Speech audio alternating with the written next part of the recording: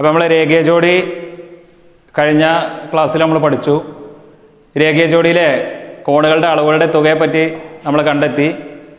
കൂട്ടുമ്പോൾ എത്ര കിട്ടുന്നത്? രണ്ട് കോണുകൾ കൂട്ടുമ്പോൾ 180 ഡിഗ്രി കിട്ടുന്നു എന്നുള്ളത് നിങ്ങൾ കണക്കുകൾ ചെയ്ത് നമ്മൾ കണ്ടെത്തി കഴിഞ്ഞു. ഇനി അടുത്തതായിട്ട് നമ്മൾ പഠിക്കുന്നത് രണ്ട് രേഖകൾ പരസ്പരം മുറിച്ച് കടക്കുമ്പോൾ ഉണ്ടാകുന്ന കോണുകളുടെ പ്രത്യേകതകളാണ്. ചിത്രത്തിലൊന്ന് നോക്കുക. ചിത്രത്തിലെ AB എന്നുള്ളൊരു രേഖയും CD എന്നുള്ളൊരു രേഖയുമുണ്ട്. ഈ രണ്ട് രേഖകളും പരസ്പരം മുറിച്ച് കടക്കുമ്പോൾ O എന്ന ബിന്ദുവിലാണ് ഖണ്ഡിക്കുന്നത്. നമുക്ക് ഈ കോണുകൾക്ക് സൗകര്യത്തിന് ഒരു നമ്പർ കൊടുക്കാം. BOC എന്നുള്ള കോണ് 1, AOC എന്നുള്ള കോണ്, BOD എന്നുള്ള കോണ് 2, അതുപോലെ 3, 4. എപ്പോഴും പ്രത്യേകം ശ്രദ്ധിക്കേണ്ടത് എന്താ വെച്ചാൽ നമ്മൾ നമ്പർ ഇടുമ്പോൾ കോണിന് നമ്പർ ഇടുമ്പോൾ എപ്പോഴും ക്ലോക്ക് വൈസിൽ വേണം കൊടുക്കാൻ. 1, 2, 3, 4. ഈ 1 എന്ന് പറയുന്നത് BOC ആണെന്നും 2 എന്ന് പറയുന്നത് BOD കോൺ BOD ആണ് എന്നുള്ളതും 3 എന്നുള്ളത് AOD ആണ് എന്നുള്ളതും 4 എന്നുള്ളത് AOC ആണ് എന്നുള്ളത് നമുക്കറിയാം. നമ്മുടെ സൗകര്യത്തിന് വേണ്ടിയിട്ടാണ് അവിടെ നമ്പർ ഇട്ടുള്ളത്. നമ്പർ ഇടുമ്പോൾ എപ്പോഴും ക്ലോക്ക് വൈസിൽ കൊടുക്കും വേണം. ഇനി നമ്മൾ ആ കോണുകളൊന്ന് പരിശോധിക്കാം. നമ്മൾ രേഖീയ ജോഡി ഇപ്പോൾ നമ്മൾ പഠിച്ചു കഴിഞ്ഞു. അപ്പോൾ ആ ചിത്രത്തിലെ രേഖീയ ജോഡി ഏതൊക്കെയാണ് എന്നുള്ളത് നമുക്ക് നോക്കാം. ഏതൊക്കെ കോണുകളാണ് അതിൽ വരുന്നത്? 1 ഉം 2 കോൺ 1 ഉം കോൺ 2 ഉം രേഖീയ ജോഡിയാണ്. പറഞ്ഞോളൂ. 2 ഉം 3 ഉം 2 ഉം 3 ഉം രേഖീയ ജോഡിയാണ്. 3 ഉം 4 ഉം രേഖീയ ജോഡിയാണ്. 4 ഉം 1 ഉം രേഖീയ ജോഡിയാണ്. അപ്പോൾ എത്ര രേഖീയ ജോഡി ഉണ്ട്? 4 രേഖീയ ജോഡി ഉണ്ട്. അല്ലെങ്കിൽ 2 സെറ്റ് എന്ന് പറയാം. 2 സെറ്റ് എന്നോ അല്ലെങ്കിൽ 4 എണ്ണം എന്നോ നമുക്ക് പറയാം. അപ്പോൾ ഈ ചിത്രത്തിനെ നമ്മൾ പരിപൂർണമായിട്ട് നമ്മൾ പരിശോധിച്ചു. രണ്ട് രേഖകൾ AB എന്നുള്ള രേഖയും CD എന്നുള്ള രേഖയും O എന്നുള്ള ബിന്ദുവിൽ ഖണ്ഡിക്കുകയാണ്. ആ ഖണ്ഡിക്കുന്ന സമയത്ത് അവിടെ ഉണ്ടാകുന്ന കോണുകളാണ് നമ്മൾ പരിശോധിച്ചത്. 4 കോണുകൾ ഇവിടെ ചിത്രത്തിൽ നമ്മൾ അടയാളപ്പെടുത്തിയിട്ടുണ്ട്. ആ കോണുകളെ നമ്മൾ ആദ്യം പഠിച്ച രേഖീയ ജോഡി ഏതൊക്കെയാണ് ചിത്രത്തിലെന്നാണ് നമ്മൾ പരിശോധിക്കുന്നത്. അപ്പോൾ നമുക്ക് കിട്ടി 1 ഉം 2 ഉം 2 ഉം 3 ഉം 3 ഉം 4 ഉം 4 ഉം 1 ഉം. അങ്ങനെ 4 രേഖീയ ജോഡികൾ നമുക്ക് കിട്ടി. ഇനി വീണ്ടും നമ്മൾ ഈ ചിത്രത്തിലേക്ക് വരികയാണ്. ഈ ചിത്രത്തിലേക്ക് വരുമ്പോൾ നമുക്ക് ഇതിൽ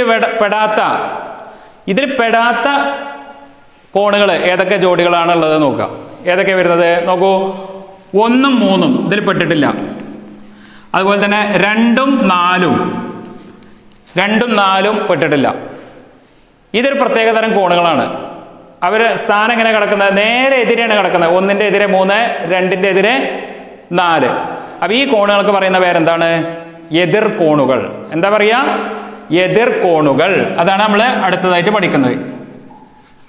എതിർ കോണുകൾ.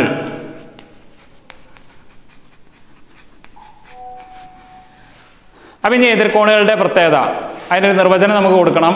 അപ്പൊ ഈ പഠിച്ച കാര്യങ്ങളൊക്കെ പാടെ വെച്ചുകൊണ്ട് വേണം നമുക്ക് പറയാനായിട്ട്. നോക്കൂ. അപ്പൊ എതിർകോണുകൾക്ക് എങ്ങനെ നമ്മൾ നിർവചനം കൊടുക്കുക? രണ്ട് രേഖകൾ പരസ്പരം ഖണ്ഡിക്കുന്നു. അപ്പൊ അവിടെ രേഖീയ ജോഡികൾ 4 ഉണ്ടാവണം. അതിൽ പെടാത്ത 2 സെറ്റ് കോണുകളാണ് രേഖീയ ജോഡിയായിട്ട് വരുന്നത്. ഇനി അതിന്റെ വശങ്ങളൊന്നും നമുക്ക് പരിശോധിക്കാം. കോൺ 1ന്റെ വശം ഏതാ വരുന്നത്? കോൺ 1 എന്ന് പറയുന്നത് ഏതാണ്? BOC. കോൺ BOC. പിന്നെ 3 കോൺ 3ന്റെ വശം ഏതാ വരുന്നത്? കോൺ AOD. അതിന്റെ വശങ്ങൾ ഏതൊക്കെ നോക്കൂ. OB OC, അതുപോലെ തന്നെ OA OD. ഇവിടെ നോക്കാം. ഒന്നാമത്തെ കോണ് കോൺ BOC. അതിന്റെ OBയും OC ആണ് അതിന്റെ വശങ്ങൾ. പിന്നെ വരുന്നത് ഏതാണ്? AOD എന്നുള്ള കോണ്. അതിന്റെ വശങ്ങൾ ഏതൊക്കെയാണ്? OA അതുപോലെ OD. ഇവിടെയാണ് നമ്മൾ ശ്രദ്ധിക്കേണ്ടത്. ഒന്നാമത്തെ കോണിന്റെ OB എന്നുള്ള വശവും മൂന്നാമത്തെ കോണിന്റെ OA എന്നുള്ള വശവും എങ്ങനെയാണ്? OB OA എങ്ങനെ കിടക്കുന്നത്? നേർരേഖയിലാണ്. അതുപോലെ തന്നെ മൂന്നാമത്തെ കോണ് നമ്മൾ ഏതാ പഠിച്ചത്? AOD എവിടെ കിടക്കുന്നത്? AOD. അതിന്റെ വശങ്ങൾ ഏതൊക്കെ? OA OD. അപ്പൊ എവിടെ കിടക്കുന്നത്? OA അതുപോലെ തന്നെ OD. ഇനി ഇവിടെ നോക്കൂ. ഒന്നാമത്തെ കോണിന്റെ OC എന്നുള്ള വശവും മൂന്നാമത്തെ കോണിന്റെ OD എന്നുള്ള വശവും എങ്ങനെയാണ് കിടക്കുന്നത്? ഒന്നാമത്തെ കോണിന്റെ OC എന്നുള്ള വശവും മൂന്നാമത്തെ കോണിന്റെ OD എന്നുള്ള വശവും എങ്ങനെയാണ് കിടക്കുന്നത്? അതും നേർരേഖയിലാണ്. ഇങ്ങനെ വരുന്ന കോണുകളെയാണ് നമ്മൾ എന്ത് പറയുന്നത്? എതിർ കോണുകൾ എന്ന് പറയുന്നത്. അപ്പോൾ എതിർ കോണുകളുടെ പ്രത്യേകതകൾ നമ്മൾ കണ്ടെത്തി. അതിൻ്റെ ഒരു നിർവചനം നമുക്ക് പറയണം. എങ്ങനെയാണ് എതിർകോണ് എന്നുള്ളതെന്ന് നോക്കാം.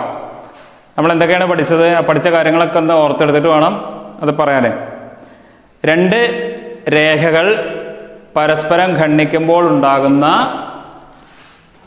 രണ്ട് സെറ്റ് രേഖീയ ജോഡികളുടെ രണ്ട് ജോഡി വശങ്ങൾ എതിർ രശ്മികളായാൽ അത്തരം കോണുകളെ എതിർ കോണുകൾ എന്ന് പറയുന്നു. നമ്മൾ പഠിച്ച കാര്യങ്ങളെ കൂടെ തന്നെയാണ് വീണ്ടും വരുന്നത്. ഒന്നുകൂടെ നോക്കാം. രണ്ട് രേഖകൾ പരസ്പരം ഖണ്ഡിക്കുമ്പോൾ ഉണ്ടാകുന്ന രണ്ട് സെറ്റ് രേഖീയ ജോഡികളുടെ, അതായത് നമ്മൾ നേരത്തെ പറഞ്ഞു 4 രേഖീയ ജോഡികൾ അവിടെ പറഞ്ഞു, അതിനാണ് രണ്ട് സെറ്റ് എന്ന് പറഞ്ഞാൽ. രണ്ട് സെറ്റ് രേഖീയ ജോഡികളുടെ രണ്ട് ജോഡി വശങ്ങൾ, അതായത് 4 വശങ്ങൾ, ഇവിടെ OB അതുപോലെ OA OD OC, രണ്ട് ജോഡി വശങ്ങൾ എതിർ രശ്മികളായാൽ അത്തരം കോണുകളെ എതിർ കോണുകൾ എന്ന് പറയുന്നു. ഇതാണ് നമ്മൾ നിർവചനമായിട്ട് നമ്മൾ എഴുതി വെക്കേണ്ടത്. ഇനി അതിലെ കോണുകളുടെ അളവുകളെ കുറിച്ചാണ് നമ്മൾ പറയുന്നത്. എതിർകോണുകളുടെ അളവുകൾ എങ്ങനെയാണ്? നമ്മൾ നേരത്തെ രേഖീയ ജോഡിയിലെ അളവുകൾ നമ്മൾ കണ്ടെത്തി. നിങ്ങൾ അളന്നപ്പോൾ 1 2 അളന്നപ്പോൾ നമുക്ക് എത്ര കിട്ടിയത്? 180 നമുക്ക് കിട്ടി. ഇനി ഇതിൽ എതിർകോണുകൾ രണ്ട് ചിത്രം ഇവിടെ വരച്ചിട്ടുണ്ട്. ഇവിടെ കോണുകൾ അടയാളപ്പെടുത്തിയിട്ടുണ്ട് 1 2 3 4. അതിൽ നമുക്കറിയാം 1 3 ആണ് എതിർകോണ് വരുന്നത്, 2 4 ആണ് മറ്റൊരു ജോഡി വരുന്നത്. ഇത് ചിത്രത്തിൽ തന്നെ 1 3 2 4 ആണ്. ഈ ചിത്രങ്ങളൊന്ന് വരച്ചെടുത്ത് കൃത്യമായി പ്രൊട്രാക്ടർ വെച്ചുകൊണ്ട് അളന്ന് അവിടെ ആ കോണൊന്ന് എഴുതണം. ആ കോൺ എഴുതിയതിന് ശേഷം നമുക്ക് എതിർകോണുകളുടെ അളവുകളുടെ പ്രത്യേകത എന്താണെന്നുള്ളത് മനസ്സിലാവും. പ്രൊട്രാക്ടർ നമ്മൾ ഇവിടെ വെക്കുന്നു, കോൺ 1ൻ്റെ അളവ് നമ്മൾ കണ്ടെത്തിയിട്ട് ഇവിടെ എഴുതുന്നു, അതേപോലെ തന്നെ 4ൻ്റെ അളവ് ഇവിടെ എഴുതുന്നു. നമ്മൾ തിരിച്ചു പിടിച്ചതിന് ശേഷം 2ൻ്റെ അളവ് ഇവിടെ എഴുതുന്നു, 3ൻ്റെ അളവ് ഇവിടെ എഴുതുന്നു. അപ്പോൾ പ്രൊട്രാക്ടർ ഉപയോഗിച്ച് കൃത്യമായി കോൺ അളന്നുകൊണ്ട് ഓരോ സ്ഥാനത്തും എഴുതുക. അതിനുശേഷം ഈ ഫോർമാറ്റ് ഒന്ന് ഫില്ല് ചെയ്യുക. അപ്പോൾ നമുക്ക് 1 3 എങ്ങനെയാണ് കിട്ടുന്നത്, 2 4 എങ്ങനെയാണ് കിട്ടുന്നത് എന്നുള്ളത് വ്യക്തമായിട്ട് നമുക്ക് മനസ്സിലാക്കാൻ കഴിയും. അപ്പോൾ എതിർകോണുകളുടെ അളവുകൾ നമ്മൾ പഠിച്ചു കഴിഞ്ഞു.